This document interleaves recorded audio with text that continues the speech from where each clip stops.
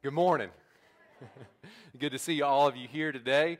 It is good to be gathered together as the family of God, the body of Christ, and just excited to worship the Lord together.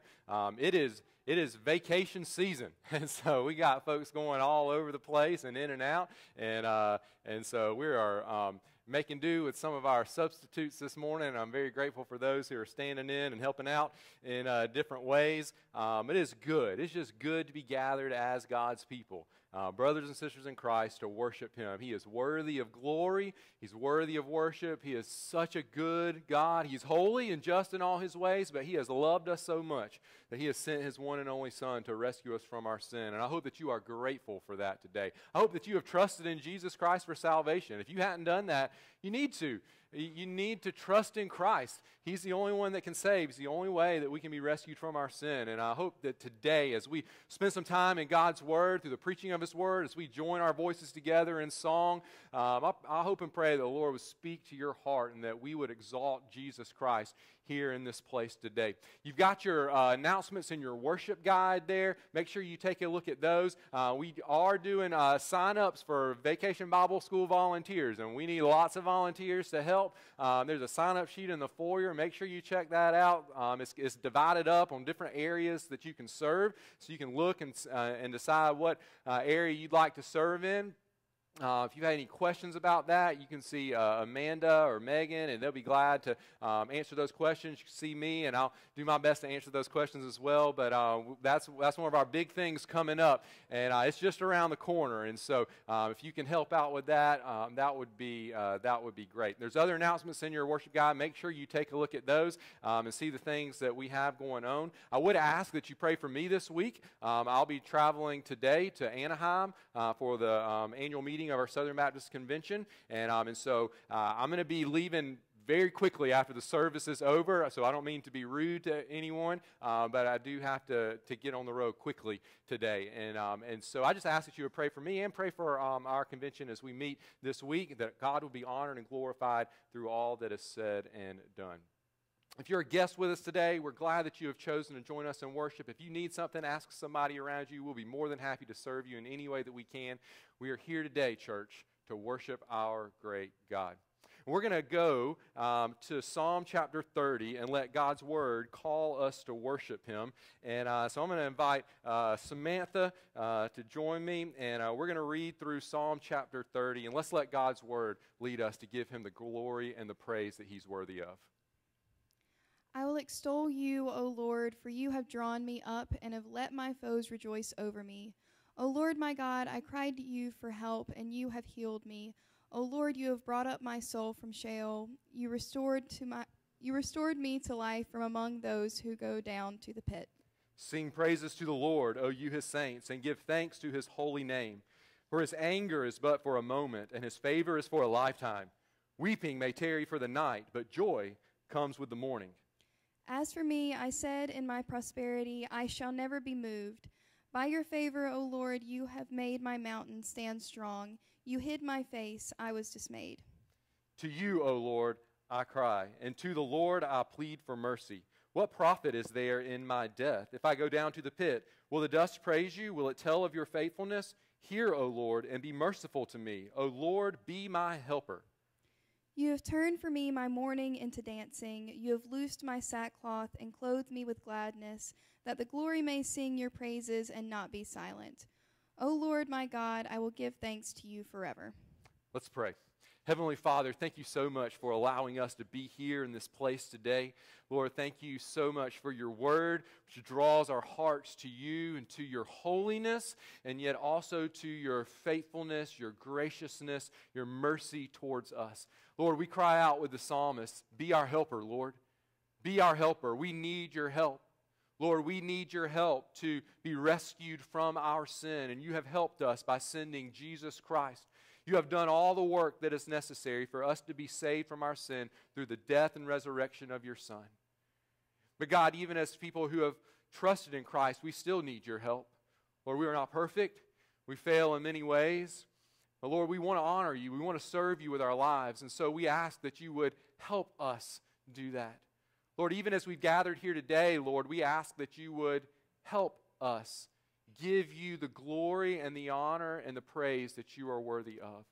Lord, may the songs that we sing, the word as it is preached, Lord, the words of our mouths, the meditations of our hearts, as the psalmist says, be pleasing and acceptable in your sight, O God.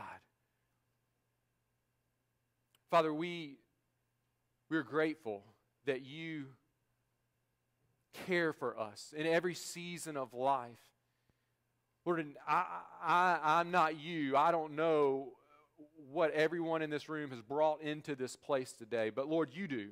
You know our hearts. You know us inside and out. You know us better than we know ourselves. And so you know what everyone has brought into this place today. You know the joys of this past week. You know the burdens and the trials of this past week. Lord, you know the things that are weighing heavy on us as we look into the week that is ahead.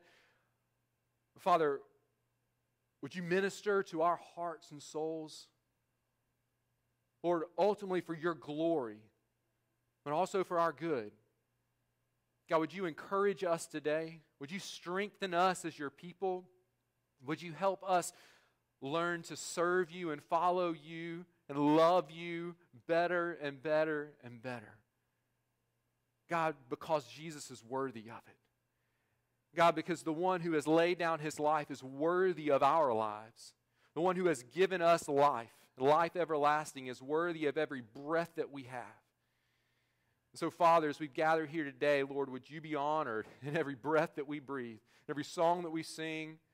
Lord, as we pay careful attention to your word and seek to apply it to our lives, Lord, would Christ be exalted? That is our prayer. And we need your help to do that. So would you help us, Father? In Jesus' name we pray. Amen. I'm going to invite you to stand, and we're going to lift our voices in song.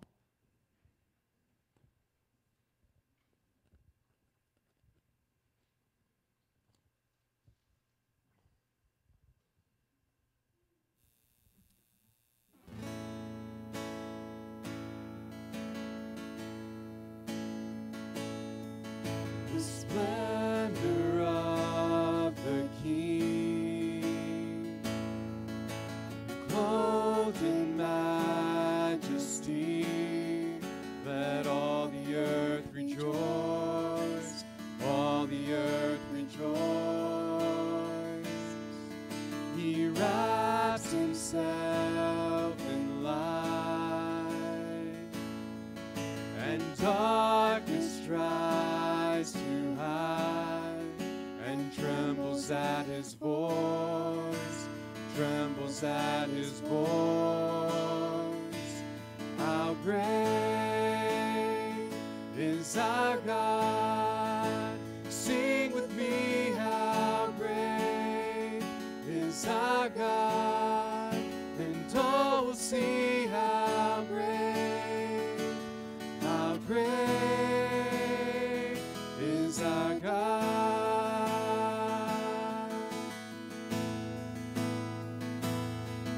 And age to age he stands,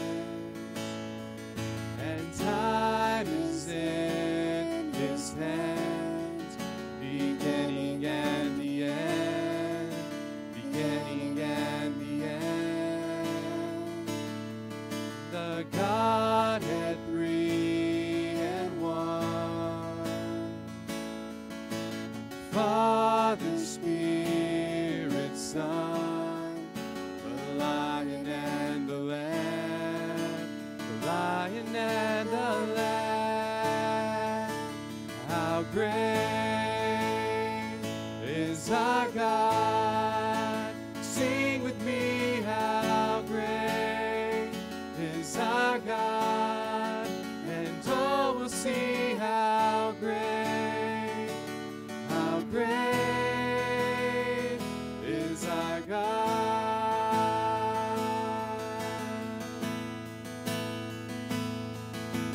Name above all names, worthy of all praise. My heart will sing how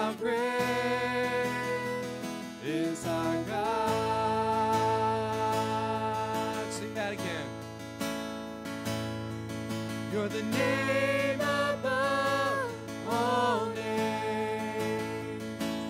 You are worthy of all praise, and my heart will sing how great is our God. How great, how great is our God. Sing with me, how great is our God, and all will see how great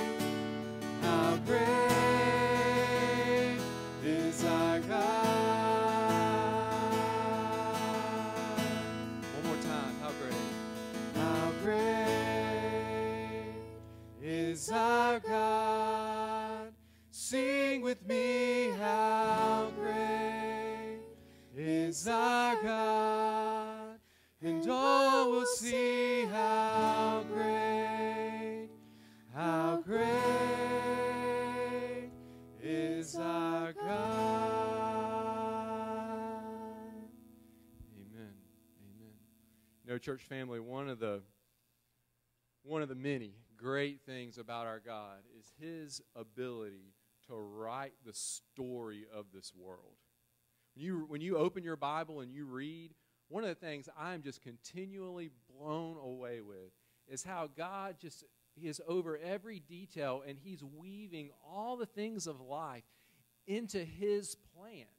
And we read this across the pages of Scripture, and then we see that and know that's happening even in our lives today. So as we sing this next song, Christ the True and Better, we sing about these stories from God's Word. Let's see it from God's perspective, how He is pointing everything to Christ. And I hope today that He's pointing us to Jesus as well. I know He is, if we're willing to let Him point us to Christ. So let's sing this song, amazed at how great our God is and the story that He has been writing and is continuing to write.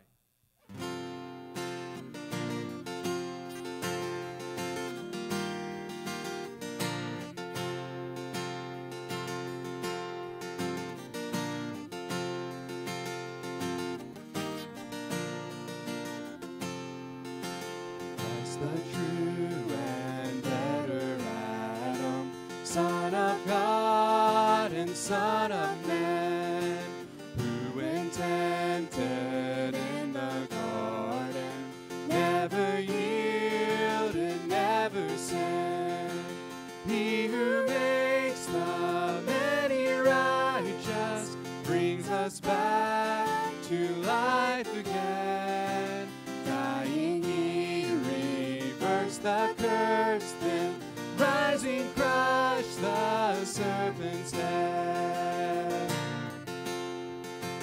Christ the true and better Isaac, humble son of sacrifice, who would climb the fearful mountain, there to offer up his life, laid with faith upon the altar, Father's joy and only Son, their salvation was provided. Oh, what full and boundless love. Amen, amen, from beginning to end, Christ the story is the glory. Hallelujah, amen.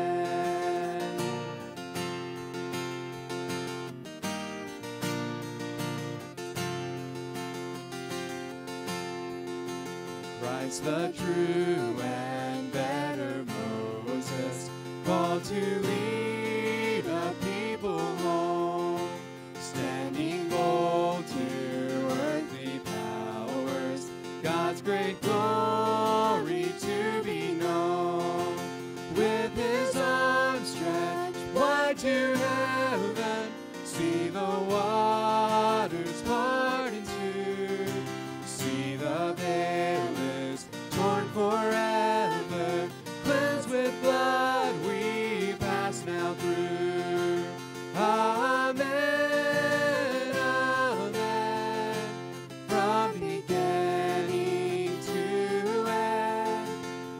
Christ the story, His the glory. Hallelujah, amen.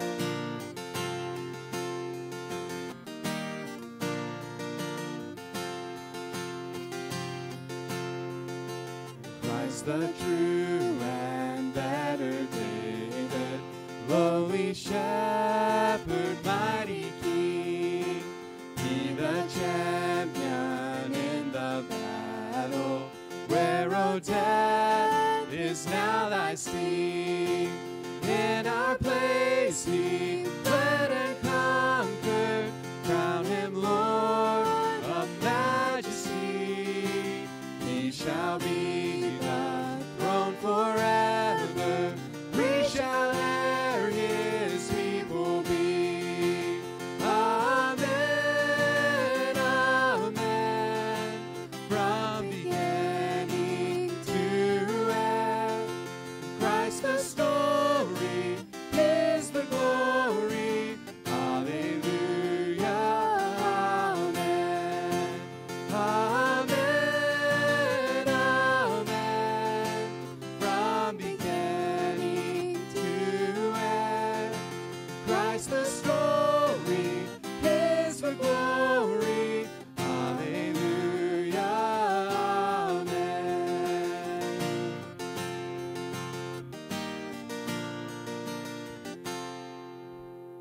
Amen.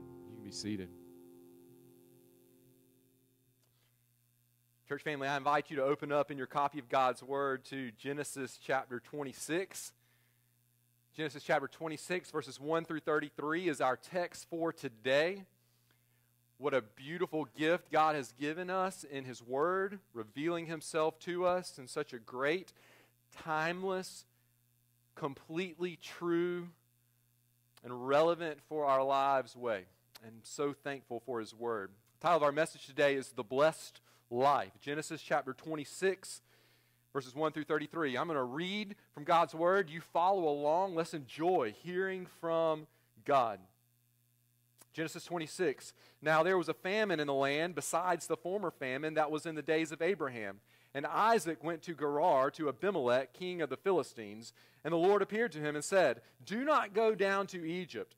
Dwell in the land of which I shall tell you. Sojourn in this land, and I will be with you, and will bless you. For to you and to your offspring I will give all these lands. And I will establish the oath that I swore to Abraham your father. I will multiply your offspring as the stars of heaven, and will give to your offspring all these lands. And in your offspring all the nations of the earth shall be blessed. Because Abraham obeyed my voice and kept my charge, my commandments, my statutes, and my laws. So Isaac settled in Gerar. When the men of the place asked him about his wife, he said, She is my sister. For he feared to say my wife, thinking, lest the men of the place should kill me because of Rebekah, because she was attractive in appearance. When he had been there a long time, Abimelech, king of the Philistines, looked out of a window and saw Isaac laughing with Rebekah, his wife. So Abimelech called Isaac and said, Behold, she is your wife. How then could you say, She is my sister? Isaac said to him, Because I thought, lest I die because of her. Abimelech said, What is this that you have done to us? One of the people might easily have lain with your wife, and you would have brought guilt upon us. So Abimelech warned all the people, saying, Whoever touches this man or his wife shall surely be put to death. And Isaac sowed in that land and reaped in the same year 100-fold. The Lord blessed him, and the man became rich and gained more and more until he became very wealthy. He had possessions of flocks and herds and many servants, so that the Philistines envied him. Now the Philistines had stopped and filled with earth all the wells that his father's servants had dug in the days of Abraham his father. And Abimelech said to Isaac, Go away from us, for you are much mightier than we. So Isaac departed from there and encamped in the valley of Gerar and settled there. And Isaac dug again the wells of water that had been dug in the days of Abraham his father, which the Philistines had stopped after the death of Abraham. And he gave them the names that his father had given them. But when Isaac's servants dug in the valley and found there a well of spring water, the herdsmen of Gerar quarreled with Isaac's herdsmen, saying, The water is ours. So he called the name of the well Esek, because they contended with him. Then they dug another well, and they quarreled over that also. So he called its name Sitnah. And he moved from there and dug another well, and they did not quarrel over it. So he called its name Rehoboth, saying, For now the Lord has made room for us, and we shall be fruitful in the land. From there he went up to Beersheba, and the Lord appeared to him the same night and said, I am the God of Abraham your father. Fear not, for I am with you, and will bless you, and multiply your offspring for my servant Abraham's sake. So he built an altar there, and called upon the name of the Lord, and pitched his tent there. And Isaac's servants dug a well. When Abimelech went to him from Gerar with Ahuzath, his advisor, and Phicol, the commander of his army, Isaac said to them, Why have you come to me, seeing that you hate me, and have sent me away from you? They said, We see plainly that the Lord has been with you. So we said, Let there be a sworn pact between us, between you and us, and let us make a covenant with you, that you will do us no harm, just as we have not touched you, and have sent you away in peace. You are now the blessed of the Lord. So he made them a feast, and they ate and drank. In the morning they rose early and exchanged oaths, and Isaac sent them on their way, and they departed from him in peace. That same day Isaac's servants came and told him about the well that they had dug, and said to him, We have found water. He called it Sheba. Therefore, the name of the city is Beersheba to this day. This is the word of the Lord for his church today. Heavenly Father, would you help us understand your word, understand what you have said and are saying to us today. And Lord, help us to have sensitive spirits to your Spirit as your Spirit works in our lives and presses your truth upon our hearts. And Father, may we respond in obedience to you. In Jesus' name we pray. Amen. We write about it. We read books about it. We wear it on t-shirts. We hope in it. We strive for it. And we envy those who appear to have it. What am I talking about? The blessed life. The blessed life.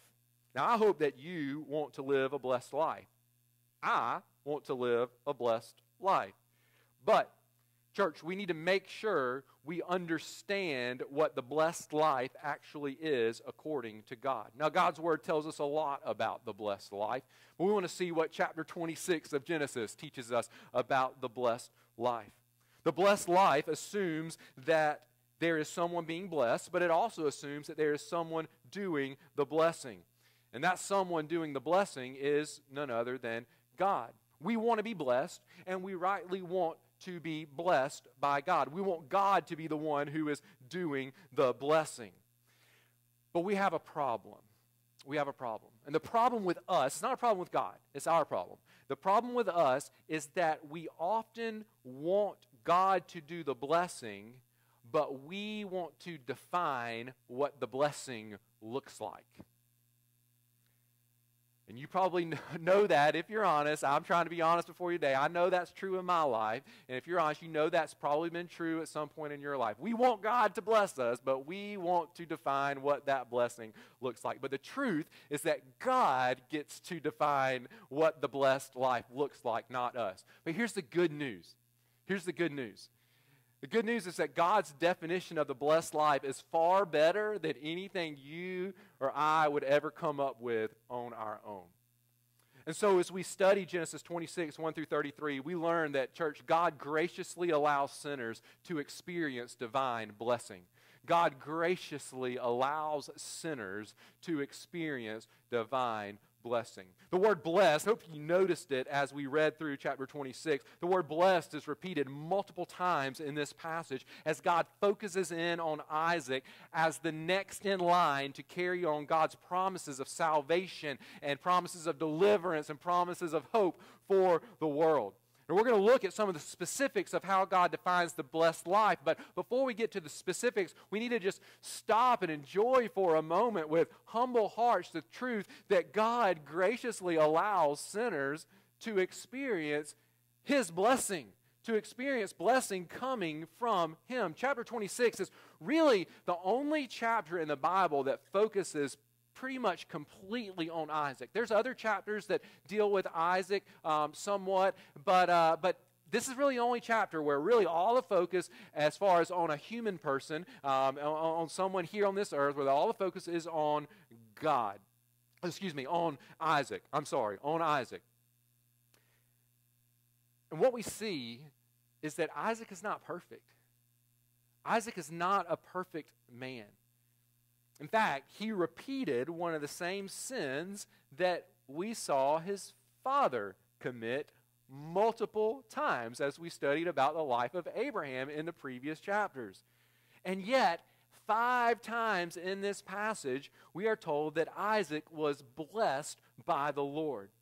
I hope just that simple truth will encourage you and will encourage me today as we humbly confess our sin, our failures before God, and yet at the same time rest in His grace towards us, rest in His gracious willingness to still bless us in spite of ourselves.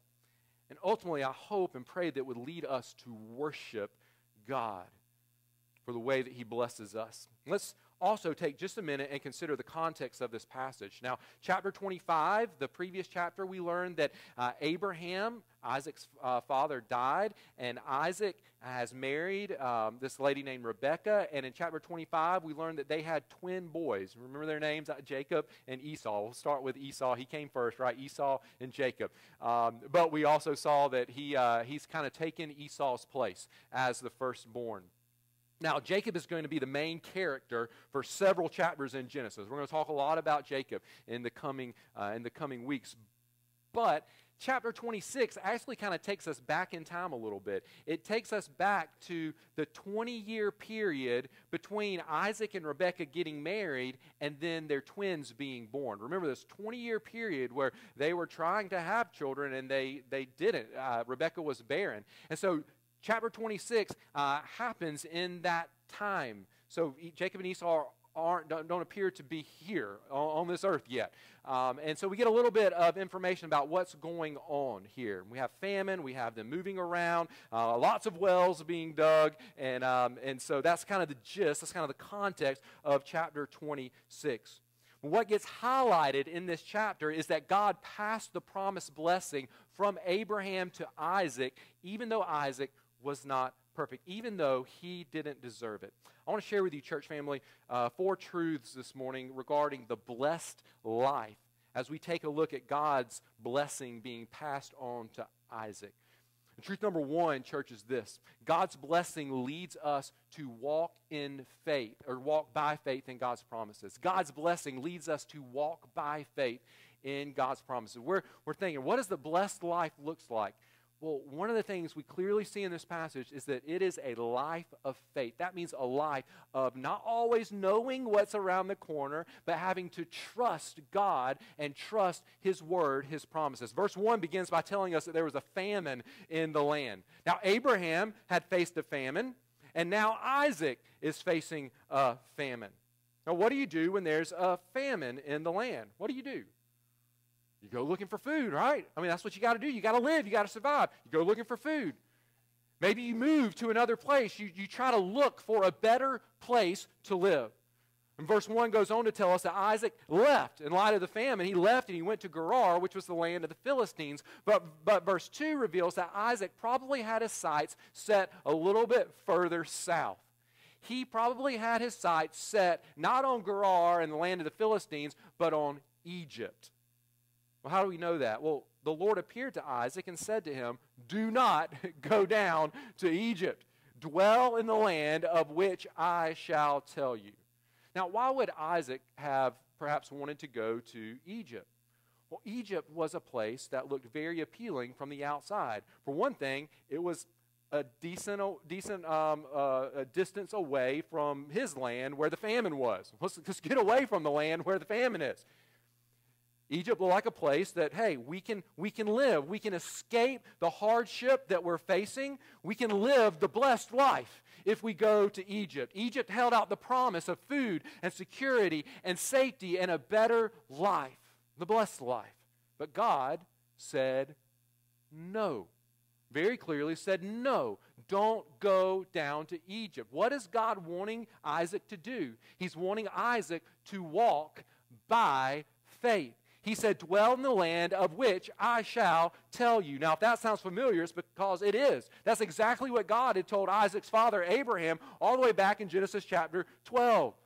Go and live in the land that I will show you. And so just like with Abraham, God is calling Isaac to walk by faith. Egypt looked like the place of blessing. But God said, no, trust me. Trust my word. Trust my promises. And what were God's promises? Well, they're beautiful. Genesis chapter 26, verse 3 through 5. Sojourn in this land, God tells Isaac, and I will be with you and will bless you. For to you and to your offspring I will give all these lands, and I will establish the oath that I swore to Abraham your father. I will multiply your offspring as the stars of heaven, and will give to your offspring all these lands. And in your offspring all the nations of the earth shall be blessed, because Abraham, that's Isaac's father, obeyed my voice and kept my charge, my commandments, my statutes, and my laws. And so hopefully those promises sound very familiar to you if you've been paying attention and following along as we've been walking through the book of Genesis. God makes the same promises that he made to Isaac that he made to Isaac's father Abraham. The promise of blessing, land, and offspring through which all the nations of the earth will be blessed. That's the promise. And that's what Isaac is being called to fix his eyes upon. He is to fix his gaze not upon the visible food and security that Egypt promises, but on the invisible but very real promises of God. It's a life of faith. Now, what is Isaac going to do? He's being called to this blessed life where he has to trust God with his future, but he's got a choice to make. And what is he going to do? Look at verse 6. So Isaac went to Egypt? No. Isaac settled in Gerar. He chose to trust the promises of God. Church, we are tempted to think that the blessed life means doing what seems right in our own eyes. We are tempted to think that the blessed life means solving the problems that face us in a way that just makes sense to us on surface level. But we have a God who sees far beyond the present. He knows what is best for us. And what we learn here is that the blessed life is not acting on our own intuitions, but trusting the Lord, walking by faith, which means we take our directives from God and we trust our future to Him, even if other ways or other plans seem to make more sense in our minds. I mean, it seems like you would want to get as far from the famine as you could if you wanted to live, but God says no, no. The allure of the security of Egypt is always before us. But the blessed life is the one which trusts God to set the course. Church, walking by faith is not easy. God doesn't sugarcoat over the life of faith. It's not always easy. It's hard to trust what we can't see. But God's promises are good. They are always good, and they're true, and they're worth trusting in God and His Word in order to attain. Truth number 2. Truth number 1, God's blessing leads us to walk by faith in God's promises. Truth number 2, God's blessing is an act of grace. God's blessing is an act of His grace. So God tells Isaac to stay in Gerar. Isaac steps out in faith, obeys God's command, even though Egypt probably looked good. But then we learn in verses 7 through 11 that Isaac's faith was a faulty faith. And you and I know what that looks like. Because if you have faith in the Lord, if you have faith in Jesus, let me fill you in on something if you weren't aware of this. Your faith is faulty. Let me fill you in on this, and just in case you weren't aware of this. My faith is faulty. My faith is very faulty. Isaac's faith was not a perfect faith. It was a faulty faith. He trusted God to provide food for he and Rebekah in Gerar. He trusted God's word, and he stayed there. But he didn't trust God to protect him from the men of Gerar. He feared that when they learned that Rebekah was his wife, they would kill him so they could have her. And instead of turning that fear over to God and letting Him handle it, Isaac lied about Rebekah. He said, "She's my sister.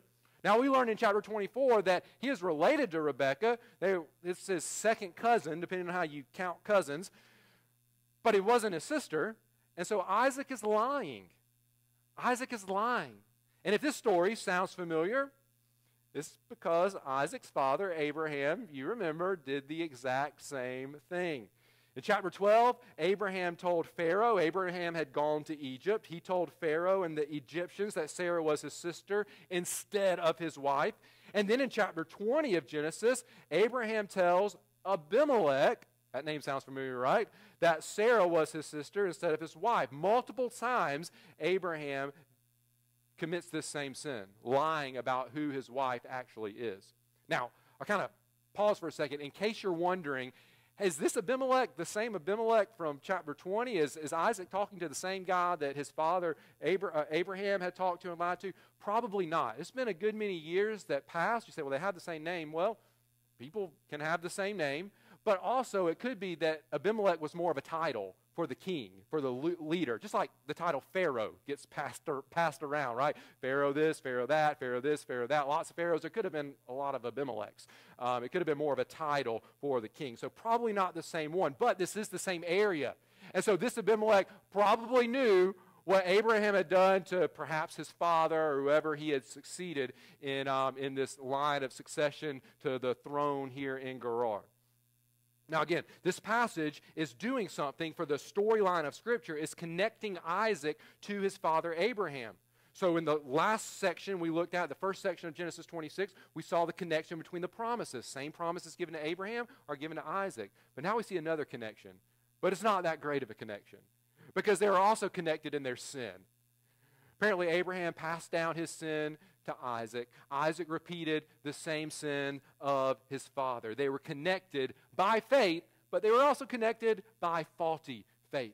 Verse 8 tells us that Abimelech saw Isaac laughing with Rebekah. That word laughing, remember, is actually what Isaac's name means. It means he laughs. And here, laughing is used most likely as a euphemism for Isaac flirting with and being physically romantic with his wife toward Rebekah. And so Abimelech sees this. He's been thinking all along, oh, this is not Isaac's wife. And then Abimelech goes, whoa, wait a second. They must be married. Wait a second. That means Isaac has been lying to me and to our people this whole time. And so what does he do? He confronts Isaac. He calls him out for his lying. Abimelech knows that he and his people would have been guilty if one of them had taken another man's wife. Isaac's sin almost led other people into sin. And so Abimelech was rightfully upset. But here's the amazing thing. God still blesses Isaac. God still blesses Isaac. Doesn't mean that God could care less about sin. It's not what that means. Isaac still being blessed in spite of his sin doesn't mean that God just, whatever, you can sin, I don't really care if you're lying or whatever, putting other people in danger of sinning as well. It doesn't matter to me. No, that's not the explanation here. What does it mean that Isaac still gets blessed even though his faith is not perfect? Well, it means that God is a God of grace. It means that God is a God of grace. God's blessing is an act of his grace. His blessing to Isaac was not something that Isaac had earned by his good works. It was an undeserved gift. It was an act of grace. That's what the word grace means, to receive something that you don't deserve, this gift. And the same is true, church, when we receive God's blessing. We never experience the blessed life because we have earned it. That's never the explanation of us receiving God's blessing. The explanation is never, I have done something good and I have earned it. It's always because God has shown us grace. Our faith is faulty just like Isaac's. He thought they would kill him even though God had told him, you're going to live in this land, you're going to have offspring. I mean, that's basically a promise that you're not going to die. And yet, Isaac didn't trust that. His faith was faulty. And yet God still chose to bless him. You know, sometimes people will look at someone. I don't know if you've ever said this or heard someone say this. I know I have before. But somebody will look at someone who has what they want or seems to be experiencing the blessed life and say, "Oh, he must be living right. Oh, she must be living right." Or maybe we say, I must not be living right. As we look at what they have and we want it and I must not be living right. He must be living right. She must be living right. Now, the principle that you reap what you sow is a true principle, is a biblical principle, but the blessed life is not something ultimately that you earn. It is something God gives. At the end of the day, if we are experiencing God's blessing, we can never take credit for it. We can never then turn that around and say, well, I must be living right. Because what are we doing at that point? We're focusing attention on us. We're saying, I'm worthy of this blessed life that God has given me. No, you're not. No, I am not. It is a gift of grace from beginning to end. We must never think we earned it. We didn't. We're sinners just like Isaac. And just like Isaac, we need God to act in grace toward us. And praise God, church, He has done so. He has done so through His Son, the Lord Jesus Christ. We did not earn Jesus coming to save us. God graciously sent His Son to save us in spite of our rebellion and for our rebellion, so that we would be saved from it. So this blessed life, this life of blessing from God, it's a life of walking by faith. It's a life that comes as a gift of God's grace. But this third truth that we need to see here is this: God's blessing does not mean the absence of trials. God's blessing does not mean the absence of trials. I think one of the main ways that we wrongly define the blessed life has to do with trials or the absence of trials. So often, church, we associate ease and comfort and the alleviation of trials to God's blessing. And we associate the presence of trials in our lives to a lack of God's blessing. In other words, we think that to be blessed means not experiencing any trials or any hardships or any difficulties or any discomfort in life. And when we go through a trial, we think that the end of the trial is when God has blessed us, but not while we're in the trial. We think that God's blessing means no trials or the end of a trial. But what we see in this passage and throughout the rest of God's Word is that thinking gets exposed by God's Word as wrong, untrue, false thinking. Our definition of the blessed life being an absence of trials is actually the opposite of how God defines the blessed life. From verse 12 through the end of the passage, we see Isaac being blessed by God and at the same time experiencing various trials. Look at verses 12 through 14. They tell us that God blessed Isaac with a huge crop, that he became rich, that he became very wealthy, and that he had possessions of flocks and herds and many servants. But guess what follows right on the heels of God's blessing in that sense? A trial. The Philistines become envious of him and all the wealth that he is gaining, and Abimelech kicks Isaac out of the land. Isaac had trusted the Lord by staying in Gerar, and God had blessed him there, but now he is getting kicked out of what has become his home. The text told us that he stayed there a long time. This has become his home. And now he's being kicked out of his home. It's a trial. But that's not all. Look at verse 17. It tells us that Isaac peacefully obliged. He packed up. He moved a little bit further away. He moved to the valley of Gerar, and he settled there. Verse 18 tells us that he dug the wells of his father Abraham, which the Philistines had stopped up after Abraham's death. Now I will pause once more and say one thing that we see about the wells here, and there's a lot of wells. Actually, my daughter was telling me earlier that she was asking, what are you going to preach on today? I said, what chapter in Genesis? And I said, 26. And it's about Isaac, and he's with Abimelech, and lies about it. She was like, oh yeah, that's the one that has lots of wells. She's like, it's a lot of wells. And she said, I can't remember all their names. I said, I can't either. But yeah, lots of wells here. What is that supposed to do? Well, it's again making a connection to Abraham. A lot of what's happening in Genesis 26 is showing us that there's this connection with his father, and the promises are being passed from Abraham to Isaac. So all these wells connect Isaac back to his father Abraham. The promises are passing on. So Isaac digs wells, but then what happens next? The herdsmen of Gerar quarrel with Isaac's herdsmen over the well. They quarrel over one well, so Isaac's men dig another one. They quarrel over that one. He has to dig another one. Listen, that's a trial. If I have to dig a well, I only want to dig one, right? I don't have to dig another one, and then another one, and another one. It's a trial. He digs a third. They don't quarrel over it, and then we learn that Isaac moves from there to Beersheba. Now, if we've been tempted to think that these trials mean God is no longer blessing Isaac, look at verses 23 through 25. God repeats the promises. He renews the covenant promises with Isaac in verses 23 through 25. Isaac worships the Lord then by building an altar as his father had done. So maybe that means all the trials are over, right? Wrong. In verse 26, Isaac gets a visitor. Visitors can be good or they can be not good. Depends on who the visitor is, right? Some visitors make your heart glad when you see them at the door. Others make you want to hide. You say, oh no, not today. Well, Isaac probably thinks he's moved on from there. Abimelech kicked him out of the land. He moved away, moved to Beersheba, and he's probably thinking he's never going to have to see Abimelech again. But guess who's knocking on his door? Abimelech. And he has brought a couple of his top guys with him. So it looks like, this might not be a fun meeting that we're about to have. So Isaac, answers the door, welcomes them to his tent, wherever he's at, and here's what happens. Verse 27, Isaac says to them, "Why have you come to me, seeing that you hate me and have sent me away from you?" We know that Isaac's not happy to see Abimelech standing there. I think it's safe to say that Isaac views these visitors as a trial.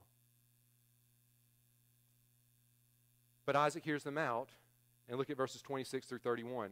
We see that they have witnessed, they express to Isaac, we've witnessed how the Lord has blessed you. And we want to make a peace treaty with you.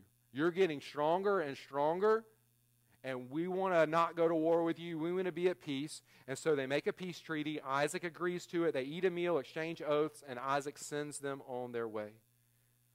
What's happened through all of that? We see blessing mixed with trial, blessing and trial happening at the same time. And brothers and sisters, I think one of the things that we must notice in this passage is that the blessed life is not a life where trials are absent.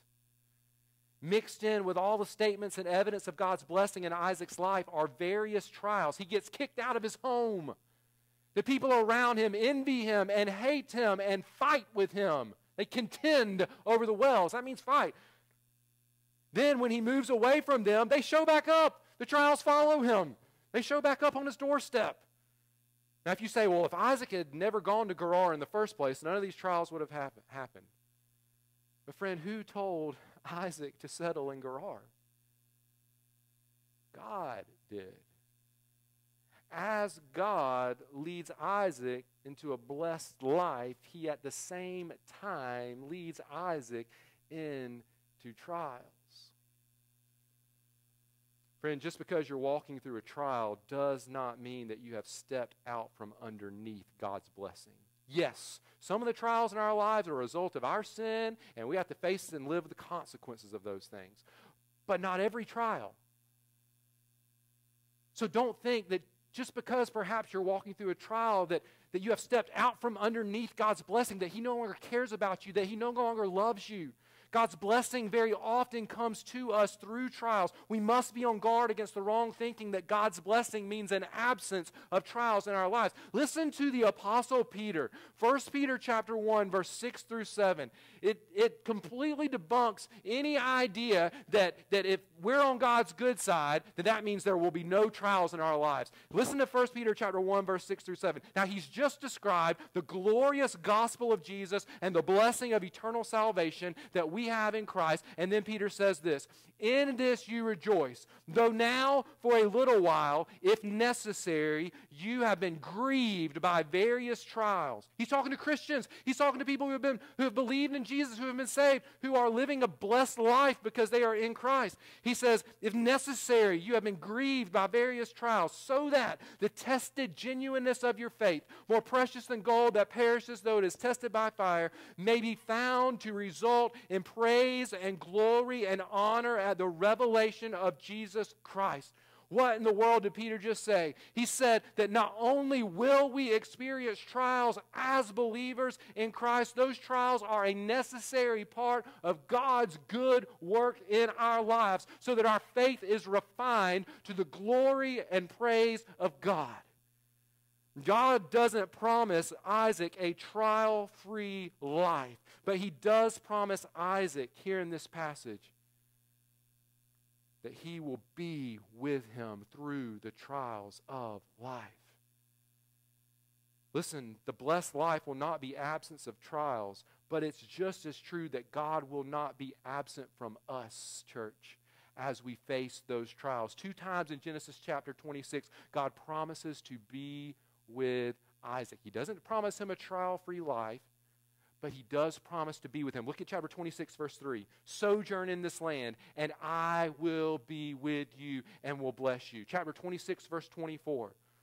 And the Lord appeared to him the same night and said, I am the God of Abraham your father, fear not, for I am with you and will bless you. Church, far better from a life that is free from trials, far better from a life where trials are not present, is having the presence of God with us as we walk through those trials. Because what happens as we walk through those trials with the Lord is we learn to trust Him more, and we learn to depend upon Him more. And that is the best thing for you and for me. It's dangerous when we live relying upon ourselves. It's a beautiful and gracious and good thing when we live depending upon the Lord. And the trials in our lives help us learn to do that better and better and better. That's the blessed life. So God's blessing leads us to walk by faith in God's promises. God's blessing is an act of grace. God's blessing does not mean the absence of trials. It does mean, though, that God's going to be with us as we walk through those trials. But let me share with you this fourth and final point. Truth number 4 is this: God's blessing provides what is needed to accomplish His salvation plan. Don't miss this part. God's blessing provides what is needed to accomplish His salvation plan. Now, despite Isaac's sin and despite the trials he faced throughout this passage, we see God constantly providing exactly what Isaac needed. He needed a land to dwell in to survive the famine. God provided it. He needed God's grace to cover his faulty faith. God provided it. He needed water to survive. Guess what? God provided it. Verse 22 and verse 32, we see that God provided wells that produced water and that nobody fought him for. God blessed Isaac by providing not everything that Isaac may have wanted, but everything that was needed to accomplish his plan for Isaac's life. I was walking through a parking lot just the other day, and I overheard a man saying, man, that's the kind of car I want right there. That's the kind of car I want. And this little kid, I don't know if it was his kid or somebody else's kid, said, is that a want or a need? He said, that's my car right there. I was going, that's my car. And I heard the little kid go, is that a want or a need? I was like, somebody's been teaching him that not everything is a need that he's been wanting. He probably heard that in the line at the grocery store, right? That's not a need, that's a want. And so he called that guy out. And he was honest. He said, that's a want. It's a want. He said, it's not a need. God doesn't always provide everything we want, but God does provide everything we need. And He provides what we need to accomplish His plan of salvation. This is where we always have to step back in Scripture. We want to dive into the details, but we always want to interpret Scripture in light of the whole storyline of God's Word. Over and over in this passage, we see God promise Isaac an offspring. We see the word bless repeated a lot. We also see the word offspring repeated a lot. That word offspring ought to make a little alarm go off in our minds. And it should take us back not only to God's promise to Abraham, Isaac's father, to give him an offspring, but all the way back to God's promise to Adam and Eve in the garden in Genesis chapter 3, where God promised, guess what? An offspring. He promised an offspring. God promised to send a man born of woman who would defeat the serpent. God promised a deliverer. God promised salvation. Listen, God's promises to Isaac here in chapter 26 are all about that promised deliverer. God's provision in Isaac's life The blessed life as God provides what he needs when he needs it are not just about Isaac. It's about God's promised deliverer. Isaac needed food to survive the famine. Why? Not just so that he could live, but so that the promised offspring could come. Isaac needed God's grace to sustain those promises, not just for Isaac, but so that the promised offspring could come. Isaac needed God to provide water so that he and later his family could live and thrive. And as verse 22 says, be fruitful. Why? Not just for him and his immediate family, but so that the promised offspring could come. And church, eventually, God's promised offspring did come from the Abraham and Isaac family tree. Many, many years later, the angel told a man named Joseph, you shall call his name Jesus, for he will save his people from their sin. Church, that is the promised deliverer. What we see in Genesis 26 is God working out his plan of redemption, his salvation plan, which centers upon the Lord Jesus Christ. And so what we learn here as we step back and we interpret this passage in light of the rest of God's word is that the blessed life is one where we experience God providing not just what we need to survive in the here and now, but God providing what is needed to accomplish his salvation plan.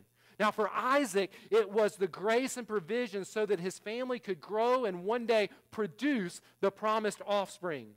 But for you and for me, the blessed life means God providing what we need so that we can hear about Jesus, so that we can believe in Jesus for salvation, and so that we can then go and tell others the good news about Jesus until all the nations are blessed through Jesus, as God promised to Isaac here in chapter 26, verse 4.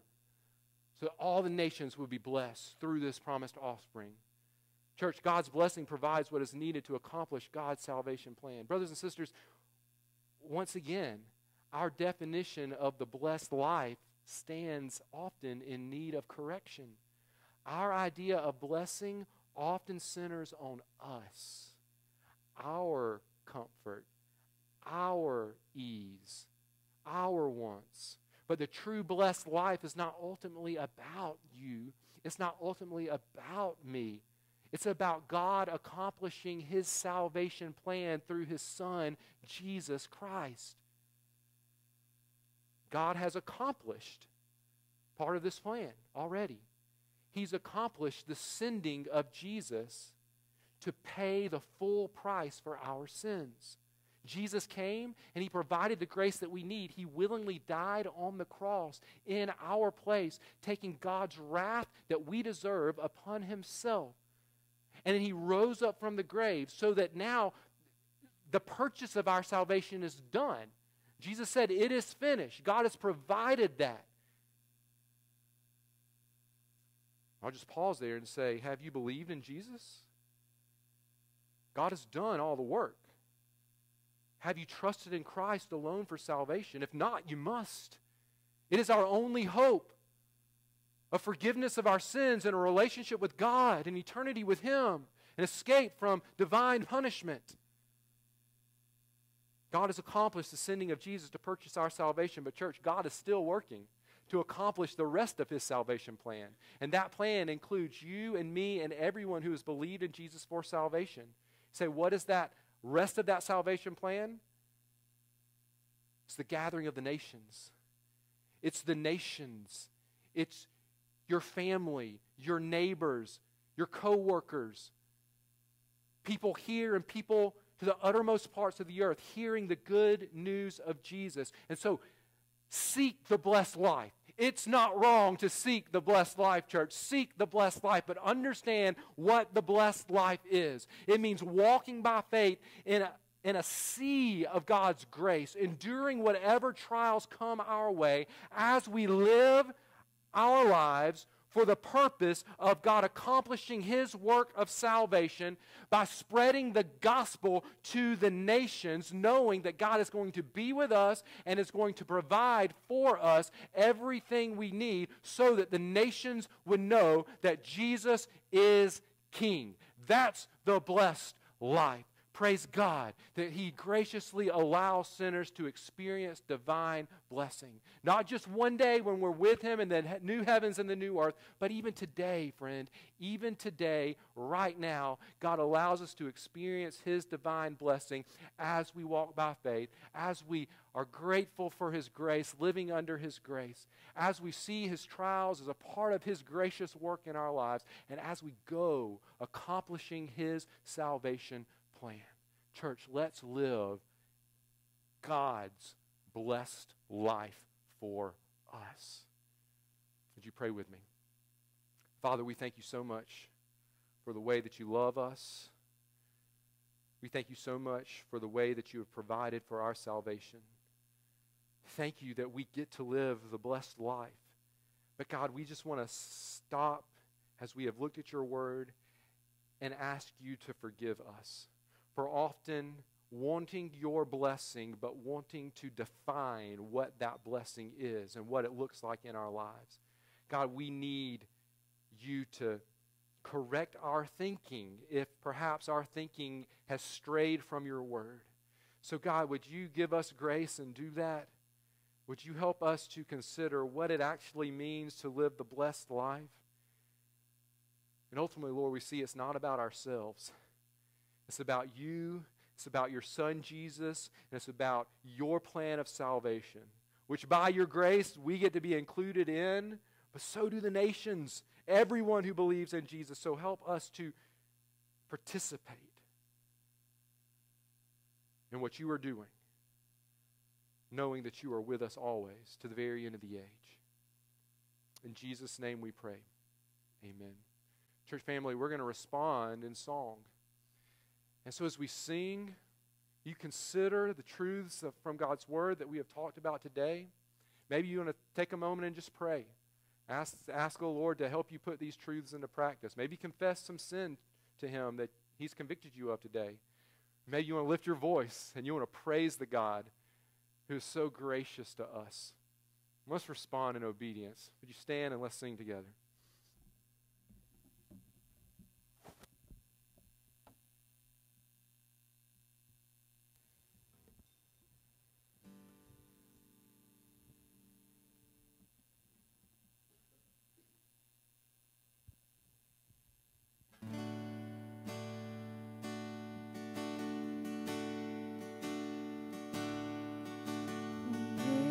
Amazing grace, how sweet the sound that saved a wretch like me. I once was lost, but now I'm found. Was blind, but now I see. 'Twas grace that taught my heart to feel, and grace my fears relieved. How precious did that grace appear the hour I first believed. My chains are gone, I've been set free. My God, my Savior, has ransomed me. And like a flood, His mercy reigns, unending love, amazing grace.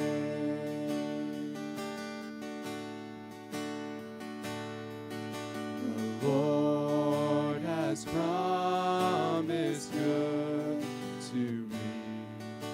His word my hope secures. He will my shield and portion be, as long as life endures. My chains are gone, I've been set free.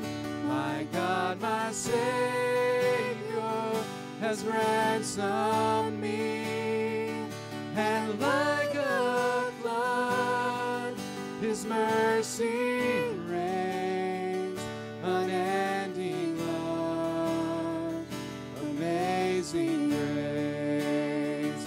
My chains are gone, I've been set free. My God, my Savior has ransomed me, and like a flood, His mercy reigns, unending love, amazing grace.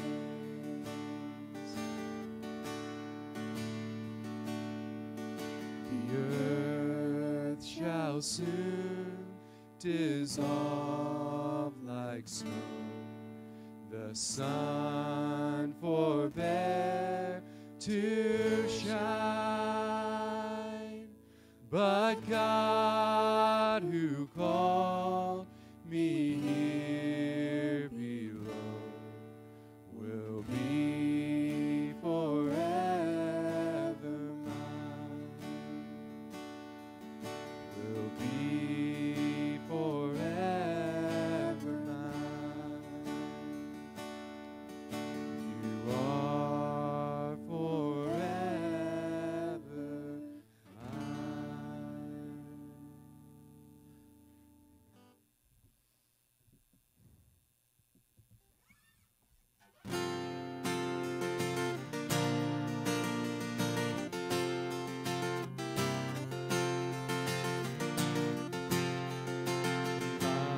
For 1,000 tongues to sing my great Redeemer's praise, the glories of my God and King, the triumphs of His grace.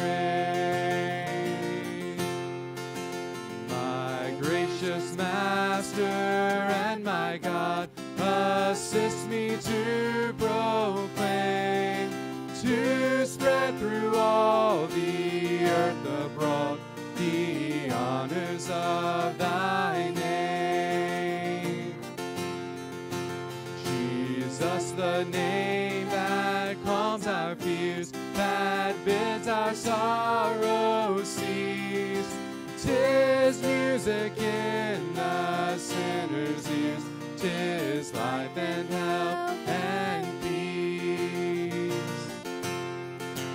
He breaks the power of canceled sin, He sets the prisoner free.